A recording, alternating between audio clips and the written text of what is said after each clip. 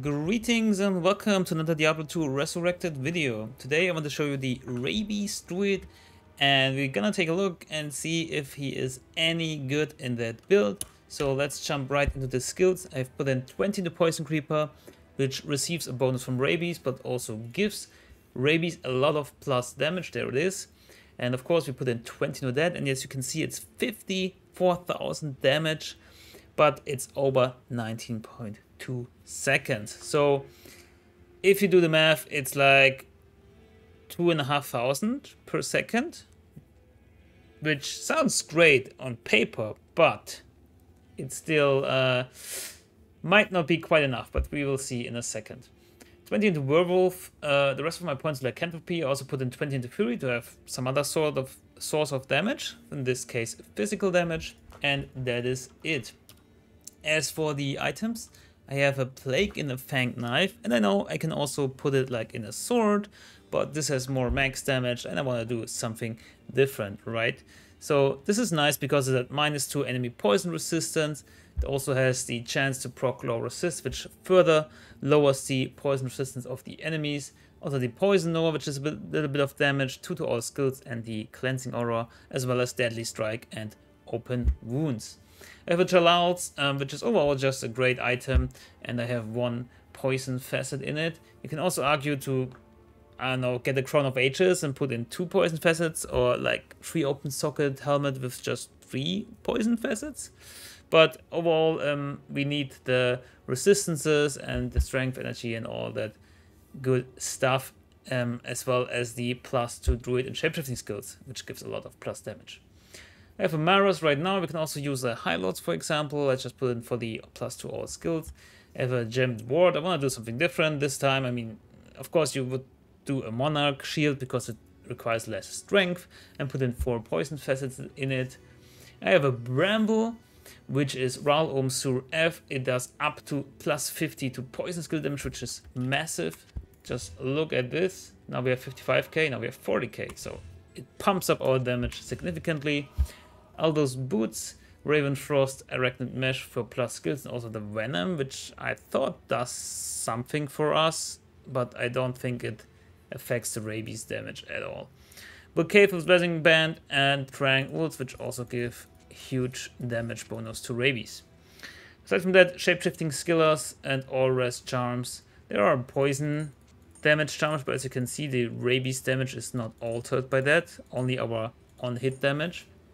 Hellfire Torch and Annihilus. And I found the Geet's Fortune while testing. That was pretty neat. And you can see already the stats. I have too much strength because I have this ward which needs 185. Other than that, I've put in some into dexterity for more attack rating and the rest into vitality. But we have a nice 3000 life before Call to Arms, which is in our second weapon slot. For my Mercenary, I opted to go double Plague Mercenary, Act 5 Mercenary, with a Treachery in a Light Plate, so low defense, and also low defense, kindish Vampire Gaze. I guess there are helmets with lower defense, but this also gives a lot of survivability. Why the low defense? Because of the Iron Skin, which improves the defense value by a lot. And if you have like a Fortitude or something, this goes up to ridiculous amounts, and the Mercenary will never get hit, or almost never get hit, and I want him to get hit to proc lower resist, right? So this is the setup. He should still survive. We can see it in Chaos in a minute, because he has a lot of damage as well as life stolen per hit and the Fate proc, of course. So let's jump right in. The Poison Creeper up. We can also like CTA here. Unfortunately, we have to leave our Werewolf form for that. And then, as you can see, only Rabies. I mean, it's neat, right? It doesn't do like the fastest job, but since it spreads, so if we only do Rabies here, it isn't bad, right? And now low resist procs, which boosts the damage even further, but we can also like Rabies, and then, oh whoa, we get a lot of damage here. And then also Fury, help with the damage. Maybe I should have more life steal. I think I only have like 5 life leech. That's a little bit less. Not much, but oh yeah, I can pump up Feral Rage, of course. And now we have a lot more life steal. So, just gonna Rabies here and then Fury them down. I think it's not bad for a melee build, to be honest. Let's find a bigger pack. Because Rabies is better if there are a lot of enemies, since it spreads.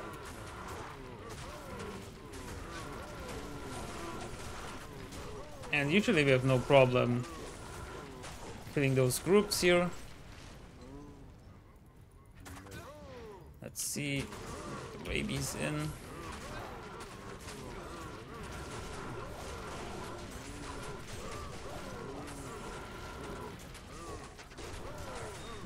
And I think it's pretty neat because it is viable to do cows and to do other areas as well. And you will run into some poison immunes in other areas, but lower assist should take care of most of it. And since it's a melee build, cow level isn't the best place to farm anyways. But it works. And as soon as lower assist procs, it works pretty well.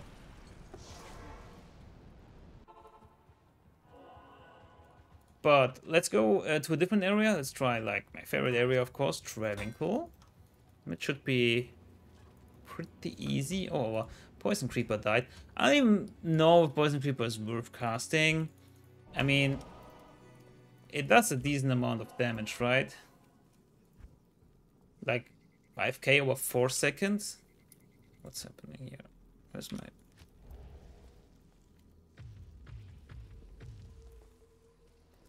But who knows if that stacks or doesn't stack with Rabies damage or not. It's so weird sometimes how this game works.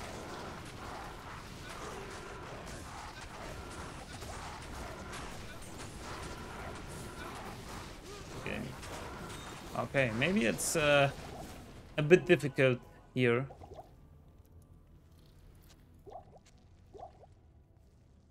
Why does it take so long for my life to regenerate? Okay, let's see.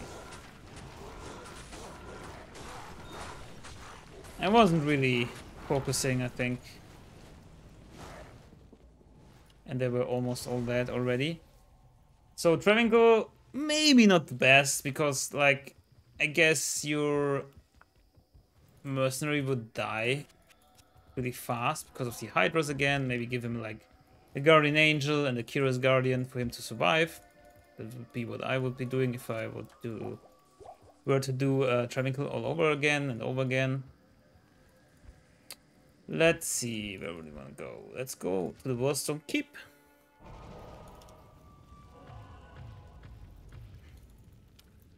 And see how it works here. So those are immune to magic, have a high resistance as well. I think those are immune to poison. Oh, the Magus is immune to poison? Okay. Snakes.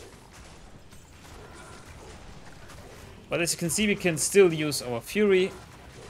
And again, it's not the fastest build, but that's how melee builds go anyways. Oh, they don't have any immunity, huh?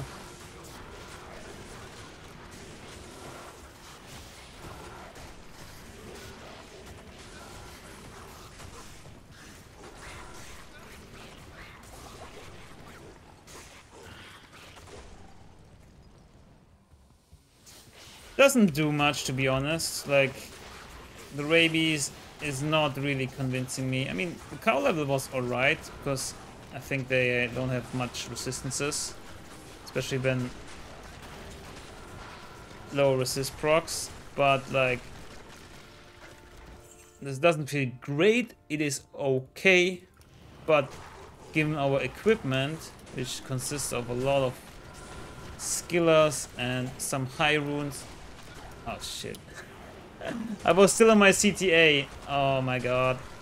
No wonder. I guess I'm just leaving that in the video. I was attacking with CTA, and as you can see, like, it's 4 times less the damage. Not even counting the deadly strike and everything. So let's try this again. See, now Fury does a lot of damage. I was so confused what was going on. So it's, to repeat what I'm saying, I'm not amazed of this build of Rabies, but I think it's pretty neat and it has a lot of potential. Maybe if they introduce 1 or 2 more rune words, or maybe another synergy, but for players 1, it's good enough. I'd say it's good enough. And as it always is with melee builds, they're just not the fastest, because I need to run everywhere. And for Werewolf I can't even use Enigma, since I cannot use Teleport. Yeah, now we do a lot more damage.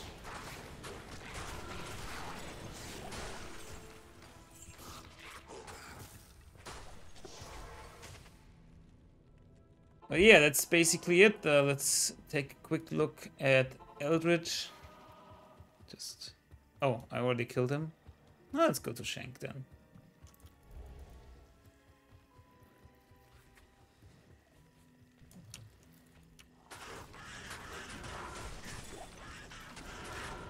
So yeah, it's not bad. I mean, it's a good supplement for Fury, but would I use it over Armageddon? Like, do a Fury Druid with Armageddon? Probably not, right? Probably Armageddon will be a bit better. But if you like poison and poison damage, you can use Rabies and also Fury. And I think it's viable enough to have fun with it. So I hope you enjoyed this video. Sorry if it was a little bit mixed up and yeah, was using the wrong weapon, but that happens, right? It's also a reminder for you to always check which weapon slot you are using. I mean, in this case, I could have seen it on the armor, but yeah, that happens.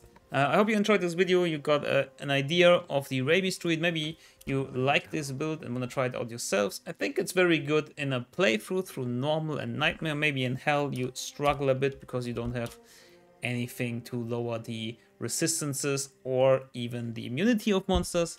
But going through the game, Poison Creeper is very strong early on, and then also Rabies is not bad at all. But that's it for now. Thank you for watching. Good luck, have fun, and goodbye.